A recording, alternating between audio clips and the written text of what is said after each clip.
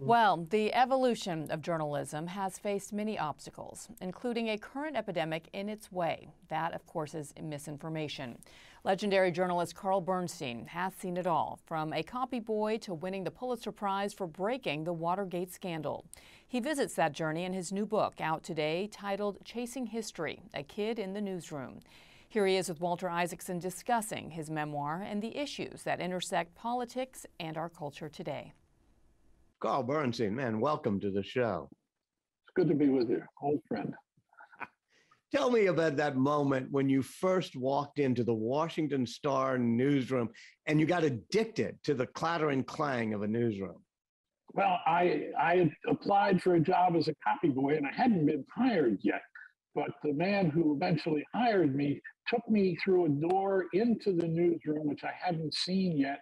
And there was this incredible chaos and commotion, but yet it was an ordered commotion. And everybody was running around and yelling copy, and they were on deadline. And it was the most exciting thing I think I've ever seen in my life. What were you wearing? I was wearing a cream-colored suit that I bought a few days earlier in downtown Washington at No Label Louis. There's a tale in the book, early in the book, about that suit. And the kind of hazing ritual that I was put through with the suit. Tell me about that hazing ritual. You had to wash the carbon paper, man. How'd you fall? How'd you fall for that one? I had a feeling that my leg was being pulled, to use a polite expression. But the assistant head copy boy told me and showed me how part of the copy boy's job was to go around the newsroom and to pick up all the sheets of this terrible double-sided carbon paper. If you just put your fingers on it, it went up like dust. And that was part of the copy boy's job, and we did it every day. But he said, "Oh, Bernstein," he looked up at the clock, and he said, "It's noon." And I said, "Yeah, it's noon." And he says, "Time to wash the carbon paper." And I thought about that. I said, "Wash the carbon paper?" And especially because my father at the time owned a laundromat. And, I was somewhat familiar with washing machines, but wash the carbon paper? And he said, "Yeah, you better hurry up or we're going to be in trouble." And he had me go around in the whole newsroom and pick up every sheet, like 100, 200 sheets of this double-sided carbon paper and put it in a basket. And I was holding it out in front of me like that so it wouldn't get on my cream-colored suit. And he said, "Now take that in the men's room and go watch that." So I went into the men's room and put it in the sink, and it filled the sink to about like that. And I turned on the water. It was one of those newfangled faucets with a big spray, and it sprayed up. And suddenly, my new cream-colored suit, I looked like a damn leopard that had been in a rainstorm, and with all these spots, it was all empurpled from the carbon paper. And I knew that, wait a minute, something's not right here. So, but to get more serious for a second, what were the values you learned in the old-fashioned newsroom that's almost like out of the movies? Well, this is it's an old-fashioned newsroom, almost in the Honey, Get Me Rewrite mold, but it's also, and the book, I think, resonates to today and today's media, because it is about what Woodward and I came to call the best obtainable version of the truth. And the Star had an epic about the truth and how you get to that contextual truth by knocking on doors, by making sure your sources don't have an axe to grind. It was a much more fair and balanced newspaper than the Washington Post was at that time, before Ben Bradley got to the Post and threw out the old ways of the Washington Post, which bled its opinions onto the newspaper pages. But Washington Star never did that. And, Woodward and I would talk about the best obtainable version of the truth. And it was almost exactly the phrase that was used by my mentors at the Star. And they were absolutely insistent, the elements of what is the truth. Well, it's about context as well as just stringing together disparate facts. And it's about going out and seeing one source after another, after another, after another. And one of the things this book is about, yes, it's about another time in America, another time in journalism, but it is also about how we still need to get stories by this methodology that we used in Watergate, but it started at the Star. That's where I learned it. Now, tell me about that phrase, the best obtainable version of the truth. Because somebody will say, okay, there is no absolute truth. But the cool thing about that phrase is you say, yeah, but we're aiming there. You're aiming there, but you keep going. You don't stop. You may get the story one day. Look, let's look at Watergate. We did 200 stories in a year on Watergate. That's what we would have done at the Star. You do the story, you keep going, you keep going, you keep going. You don't take no. You use common sense. You don't go visit people in their offices when their boss is next to them. You go to their houses at night, like Woodward and I did. I learned all that stuff at the Star. At the Star, it came naturally to people. You said that at the Washington Star, they were careful not to blur opinions with news and journalism. Absolutely. There is a line that was in, that you did not cross that line. So how did we end up crossing that line where we blur opinion with news journalism? I think it's both the country and journalistic institutions at once. I think we need to look at the country as a culture, not just as a politics and a media enterprise. And people began looking, say 15, 20, 25 years ago for information and news, quote, in quotes, that fit their own preconceived notions of what the truth ought to be, to reinforce what they already believed. And increasingly, I think media institutions started to feed that out of control beast, particularly the Murdoch newspapers, for instance. You look at what the New York Post became. It not only bled opinion, it was not interested in what this complicated truth is. The truth can be very complicated. And I think one of the things that we were able to do in the 1960s, 70s, and into the 80s in journalism was to reflect the complexity of the truth. Look, great reporting has always been the exception, but good reporting had really been a hallmark of an awful lot of newsrooms in this country.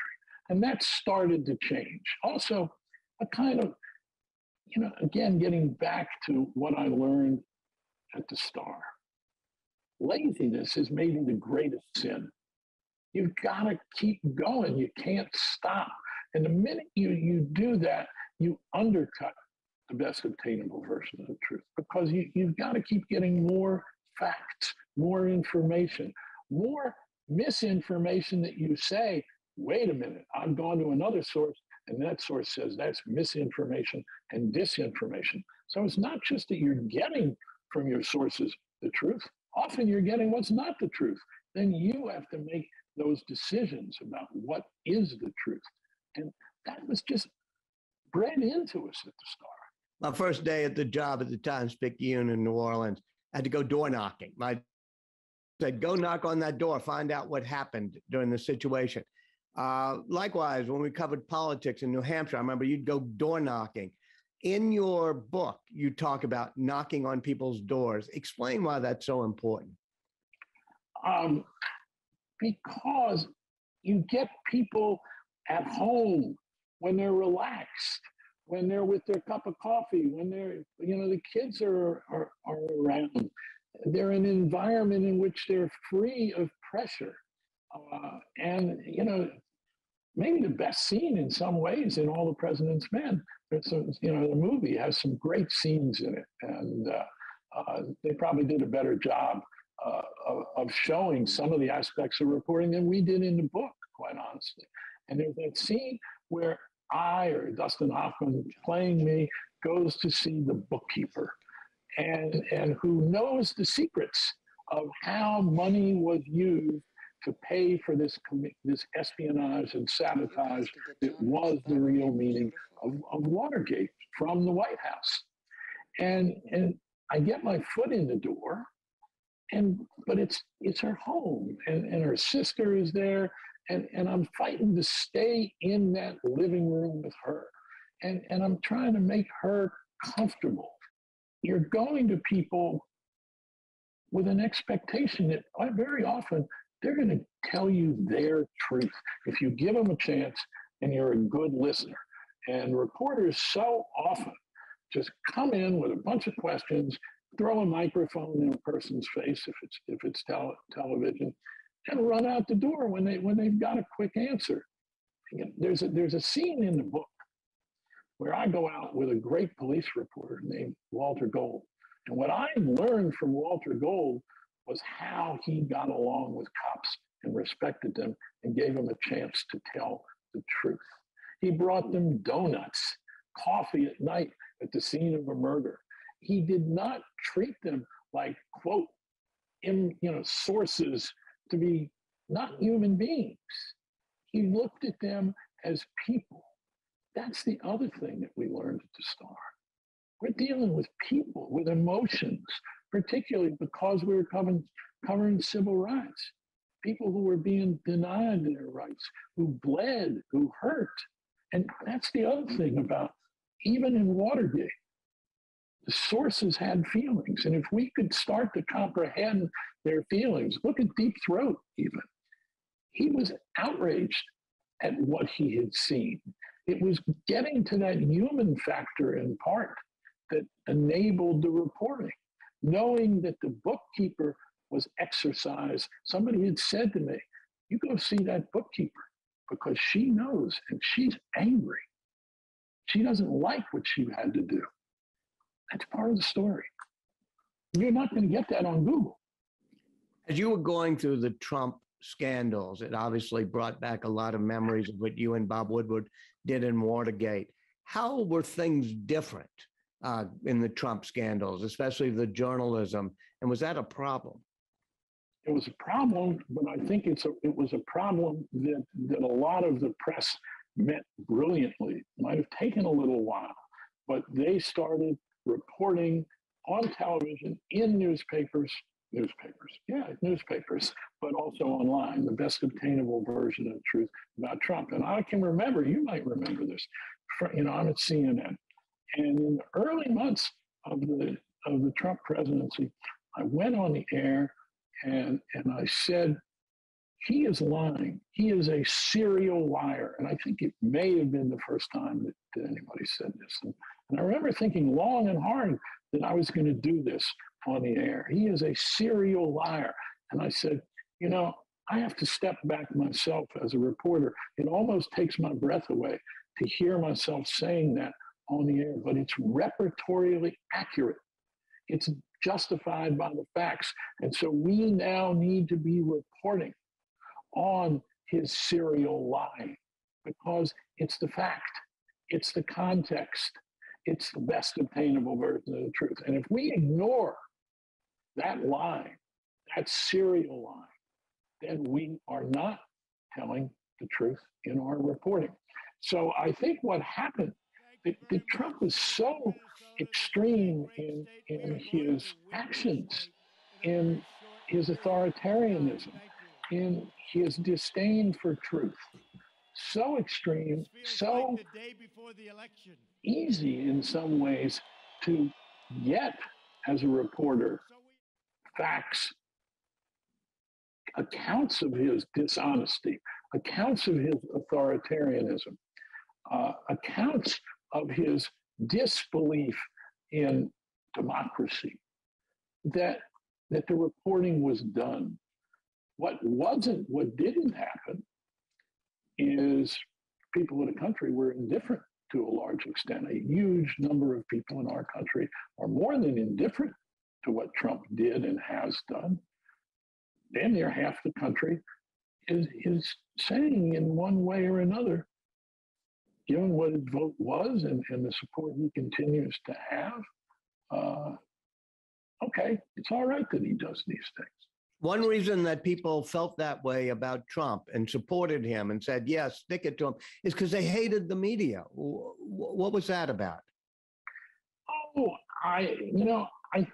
they hated the media. I think it's easy to go, during Watergate, in the early phases, Richard Nixon tried to make the conduct of the press the issue in Watergate, the conduct specifically of Woodward and me and Ben Bradley at the Washington Post. And every day, a spokesman for the president would get up and attack us for using innuendo and hearsay and all this. And it worked.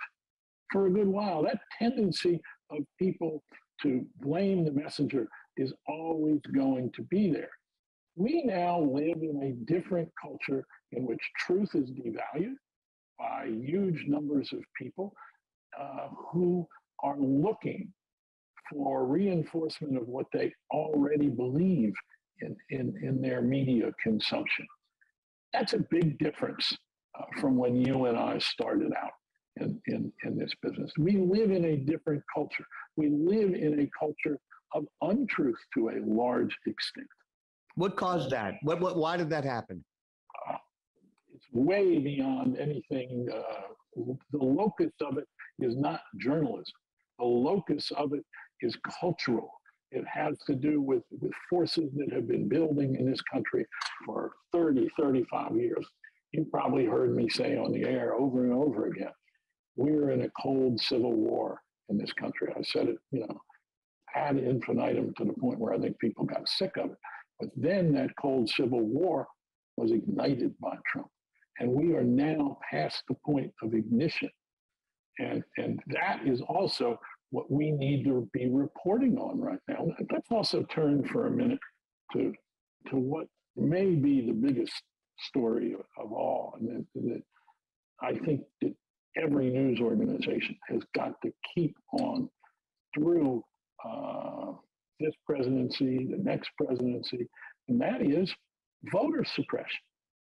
Voter suppression. We had one of our two political parties is now committed to undermining democratic elections. That's really what the Trump lies are about, and their embrace by the Republican Party. It's astonishing. It's amazing what happened January 6th in the White House. It is amazing what those Republican senators and congressmen have done since to embrace the untruth of what happened on January 6th and who was responsible. So this gives a totally different reporting imperative, I think, than we've ever had before. Because never, you have to go back to the Civil War when one of the two parties has become wed to undemocracy. That's factual. That's the best obtainable version of the truth. Now, it doesn't mean that everybody in that party or everybody who votes for that party is committed to undemocracy. But right now, that story, it's not a story just about politics, it's a story about our culture. That's what we need to be reporting on right now. Carl Bernstein, thank you so much for joining us. Good to be with you, old friend.